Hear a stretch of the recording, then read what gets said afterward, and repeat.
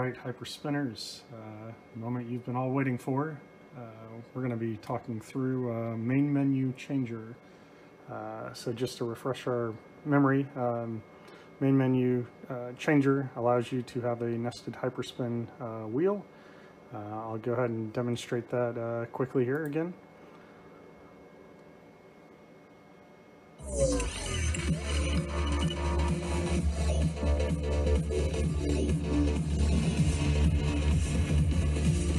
There's the random intro video that we talked about in a prior video. I'm going to go ahead and skip through this.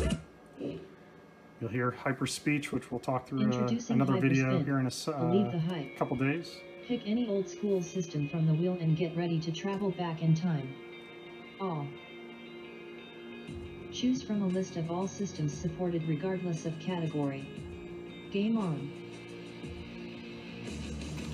Alright, so remember the nested wheel we talked about the other day? This is what we're going to get set up. I'm going to go ahead and supply some media, wheels, as well as videos. In a later video, you kind of saw my desktop there. I'll show you how to hide that as well, but I didn't want to mess with that during the tutorial here. I'll explain why. So I'm going to go ahead and back out of Hyperspin here. So going to my desktop because I didn't hide the switch, which is fine. Introducing Hyperspin. This is for the tutorial.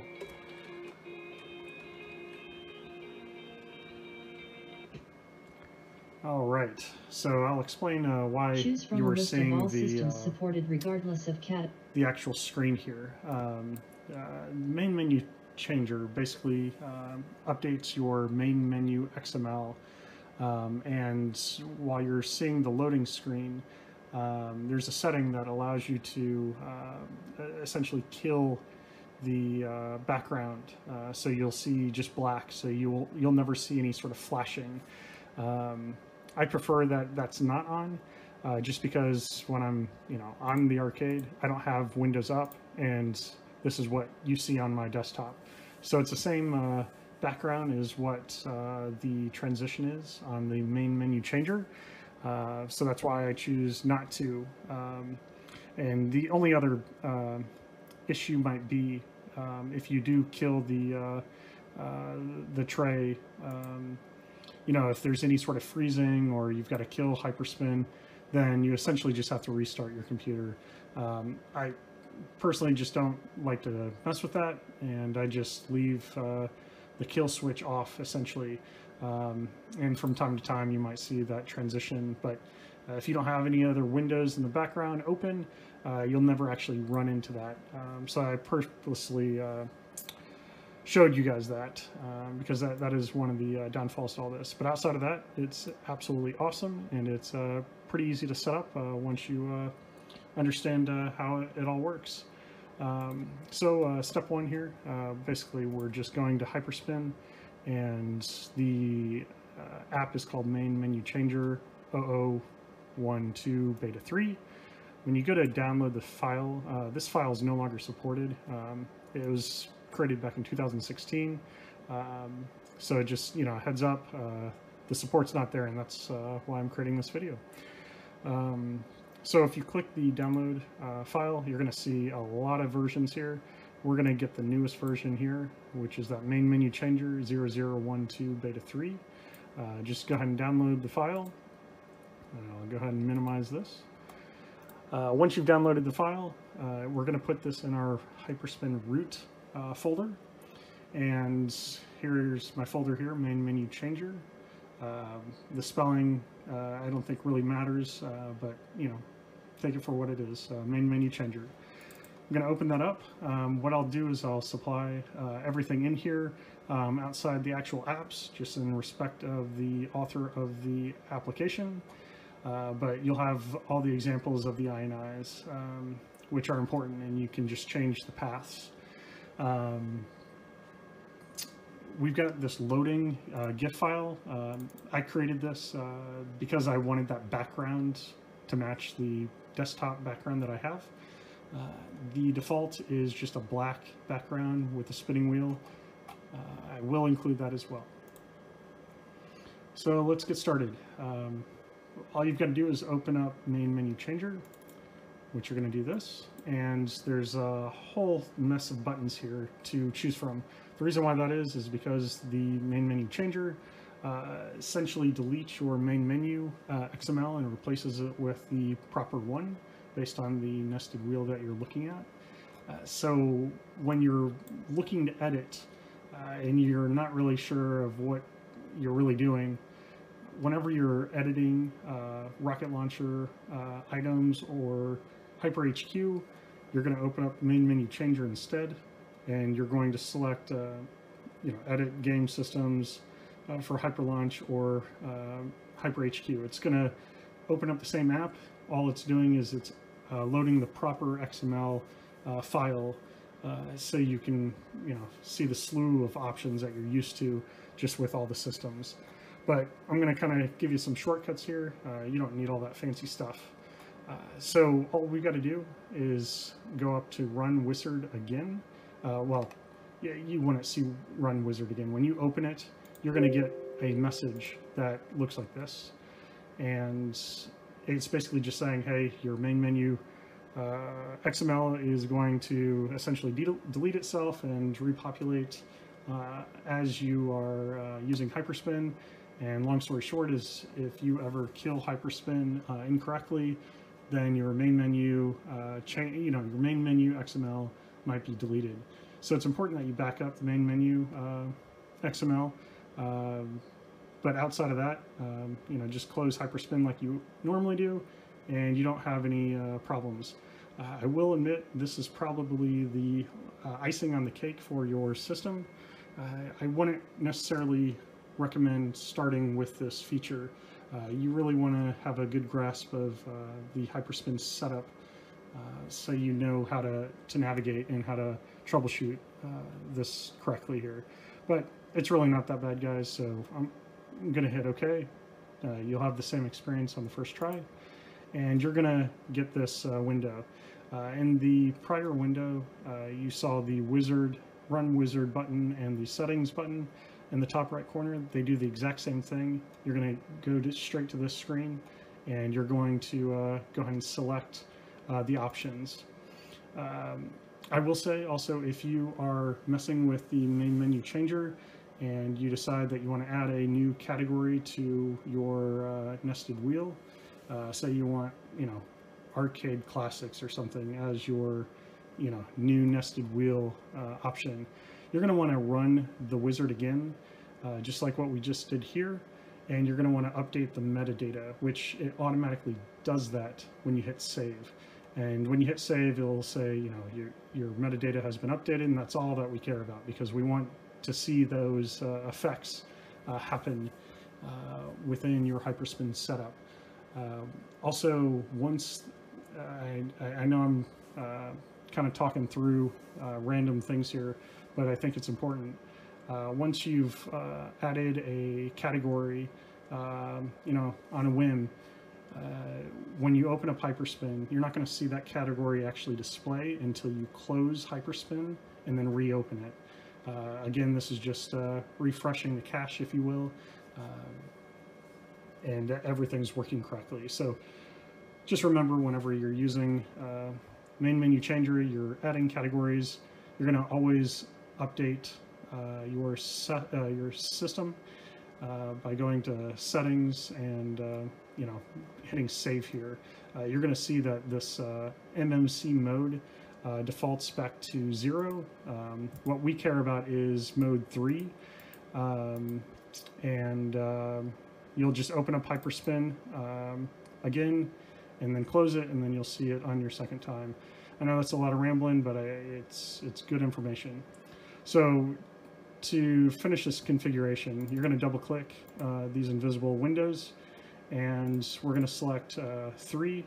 3 is basically allowing you to push the back button on your controller to back up into a different wheel level, just like you normally would in the original Hyperspin setup. The normal mode and the sub wheel modes essentially create a new wheel that says go back. It's kind of not intuitive.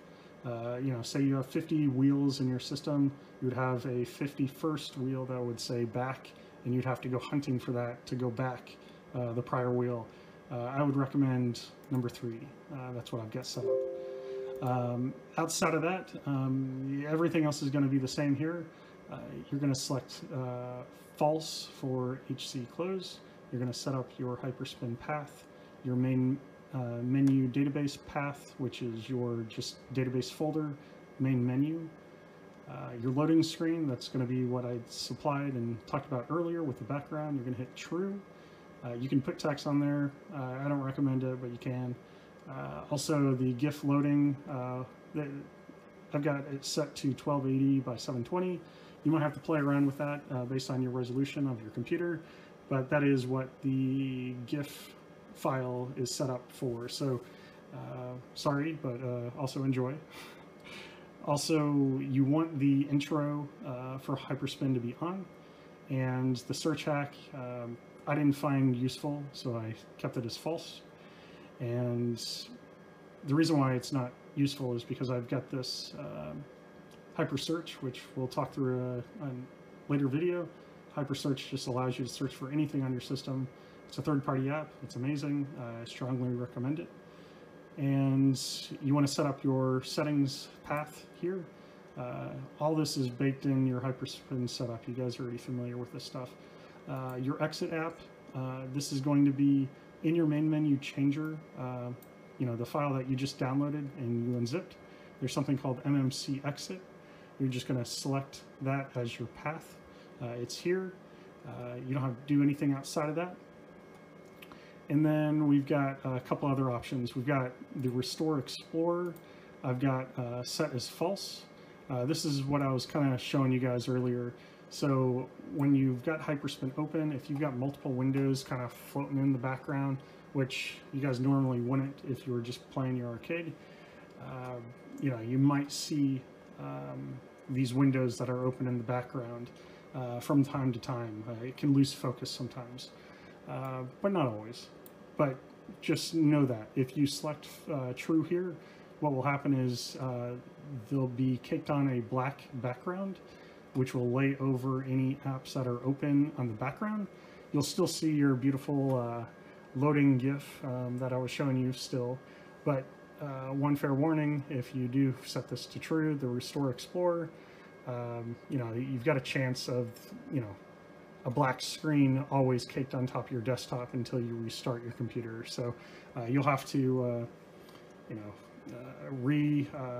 upload your desktop image because it will remain black. It just kind of, you know, plays around with the wallpaper change.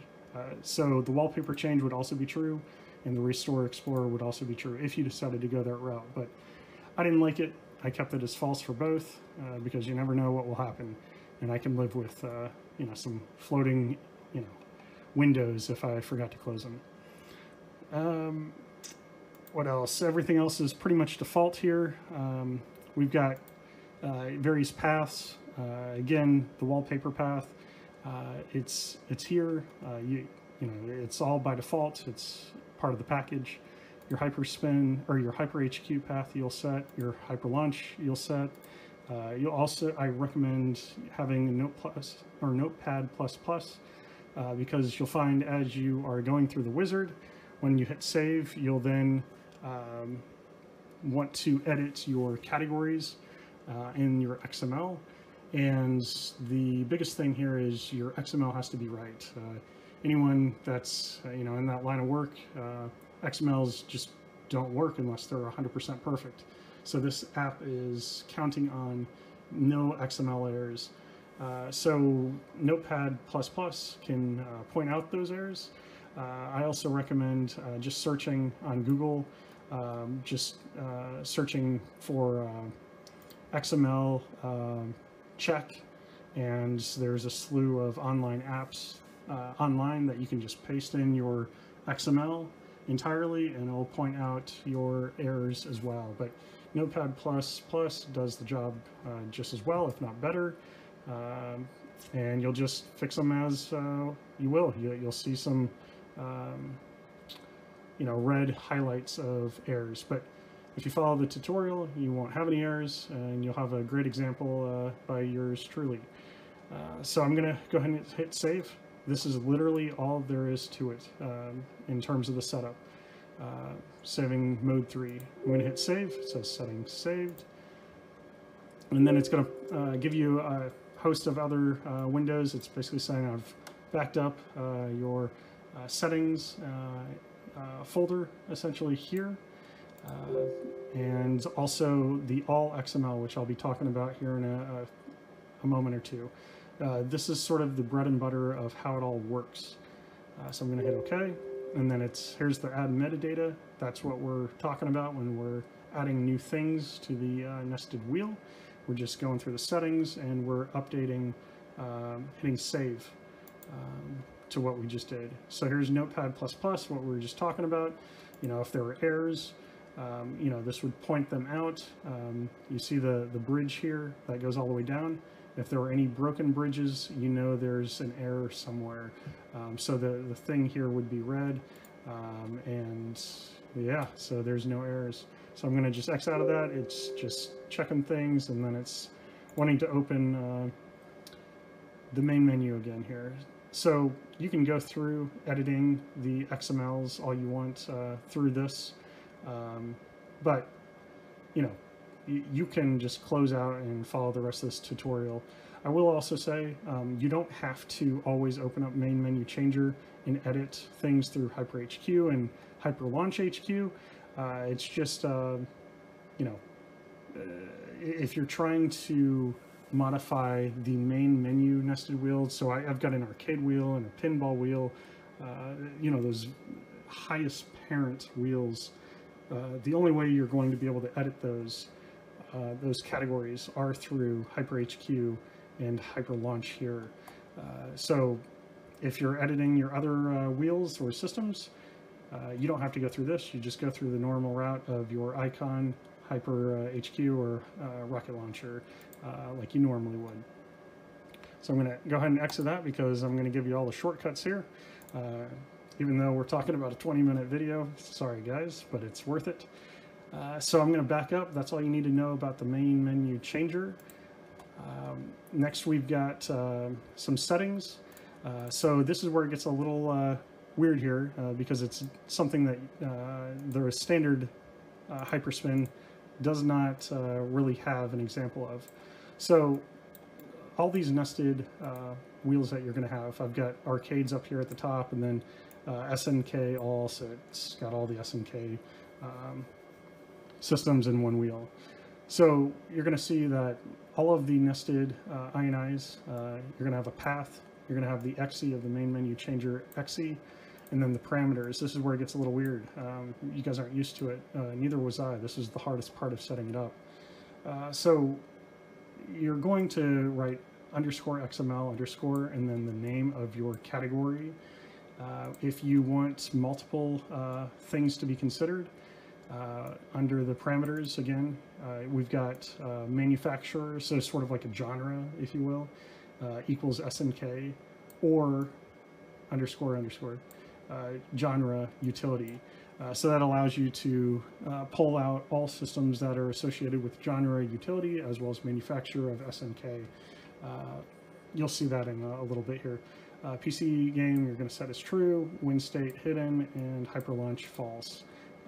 So that is all you got to do for the settings bit. You will have to set those up to get those parameters working nicely for you. We're almost done, guys. So we're at databases. You're going to go down to main menu here. And first thing that you're going to want to do is back up your main menu. You know, as you can see, this is not the actual main menu that you guys are used to. This is a backup of my categories. The main menu that you guys are used to in Hyperspin is essentially going to be all XML. So this is what you guys are used to right now. You don't have the metadata like the utilities, the year, genre. Hyperspin doesn't really support that on the main menu, but main menu changer does. But you can see this is a list of all systems that you guys have in your main menu currently. So before you get started, just copy main menu XML, and then just put it in a folder. I've got a couple backups here based on different versions. So once you've done that, then we're going to open up the categories XML. And what this does is when you launch Hyperspin and you've got this set up, this categories XML essentially overrides this main menu XML.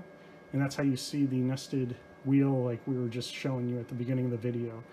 As you go through the layers of the XML, the main menu will essentially change, and that's how you see the glory of it all. But that's pretty technical for you guys, but it is important to know what's happening. So if that main menu ever deletes, then all you've got to do is create another main menu, open up categories. The categories XML will never delete itself. So just copy that and paste it back into the main menu XML if things get screwy, or if it hangs in a specific nested wheel because you shut down incorrectly. But you guys won't do that. I know you won't, because I don't. So let's look at the categories. So this is what made sense to me. We've got the all, and notice the .exe equals true. That will be important on some of this stuff. But again, all the XMLs have to be 100% perfect. So I've got arcades, consoles, handhelds, computers, fan-made, playlists. These are specific to games. So if you want, all the Mega Man games across all systems, I've got playlists that have a Mega Man wheel. Pretty seamless. That's for another tutorial though, different topic. We got pinball magazines, media, so movies, what have you, by manufacturer. So if you want all the SNK systems on one wheel, that's where you're going to be going. Favorite systems, so that's personal favorites, and BlissBox. So in some of my comments, someone was asking about what the BlissBox wheel was all about. For a later video, I'll demonstrate, but BlissBox allows you to plug in a controller into a USB, and it's connected to an HDMI, and it plays just like an old school controller. It is an old school controller, it's just on your PC. And on BlissBox, you've got to press a couple buttons. This wheel essentially automates that, so I can put the BlissBox in my console or my arcade cabinet and not have to open anything up to go and push the reset buttons as I switch things out. I just plug in the controller and play. Hypersearch, this is where it gets a little funny here. Hypersearch, there's a workaround here. It took me a long time to figure out, but Hypersearch would only search on the current wheel with the main menu changer, but I got around that by some craftiness. So as you can see, we've got Hypersearch equals true. You're going to see underneath here it says enable Hypersearch.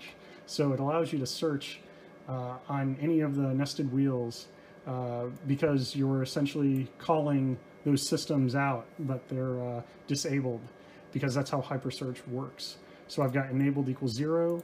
I essentially copied my Hyperspin main menu, if that makes sense. So it's all my systems. I just put in there, and then I did the laborious task of selecting and pasting enabled equals 0, 200 times or whatever it was. But it's worth it in the end, right, guys? So that's what that hot mess is below. This is just allowing you to search for any systems. And I left the manufacturing here. I'm not currently using it because I don't have wheel art for that, and I hide the wheels that don't have wheel art, which is far and few between. But that is it, guys. So that is the categories XML. That is the meat and potatoes of all this. And yeah, so these other XMLs that you see here, what we've got to do is you've got to select which systems are arcades. So this took a lot of time, and you could probably just review the XMLs that I'll be providing. You can update as you will, but I put the year and the genre, so these are all the arcades systems. Edit as you will. You'll see that I've got a BlissBox item for every wheel, so I can quickly swap out controllers if I need to, and just press that wheel to launch the reset via auto hotkey. And I've got hyper search as well on every wheel. So it's really seamless, guys. You guys have already seen the video. I know you guys all love it. I love it. And you'll do that for each one of these XMLs. Again, everything's got to be perfect with the Notepad++. And I'm not going to go through each one of these, but you kind of get the idea. We've got hyper search. We've got the systems that we care about. Classic arcades. I just wanted the arcade favorites and the MAME as a nested wheel, and I can deal with all the genres within that MAME wheel, just like what you guys have on your current system today. But yeah, that's it, guys. Just update the categories as you will, and then modify each one of these XMLs if you choose to modify that categories. Also, that all XML, you're going to want to make sure that it does have all your systems in it, because if it's not populated there, it won't populate in any other XML. So that's it, guys. That is how you set up the main menu changer. It only took about 30 minutes. So I apologize for the length, guys. I will throw in the plug here that when you're modifying the media, you're going to go to media, and you're going to go to main menu, just like what you would normally do. And you're going to put in the videos, the themes. You're going to see that I've got an arcade. Let's see, there's arcades, arcade favorites, and that's just how it populates. So I'll have a later video that kind of captures all of these startup videos for the categories created by James Baker. He's a really talented guy. He's trying to get his YouTube video channel up and running, but he does top quality work. I recommend the subscribe. But that's all we got for the main menu changer. I'll show off again the main menu changer. We'll open up, we'll say MAME. So here we go, guys.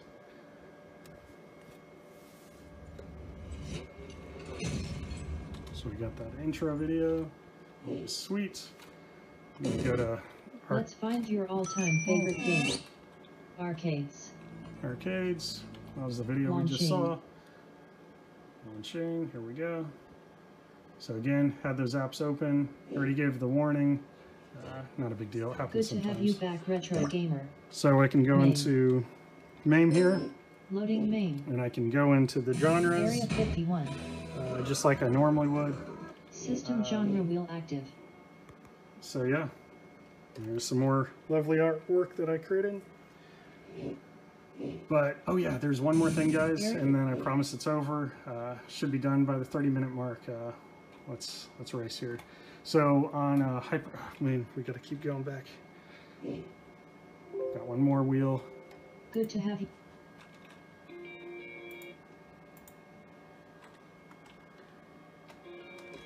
Sorry guys, it's dark, so I'm kind of trying to push the right Choose buttons. from a list of all systems supported All right. regardless of category. Now that we got through that.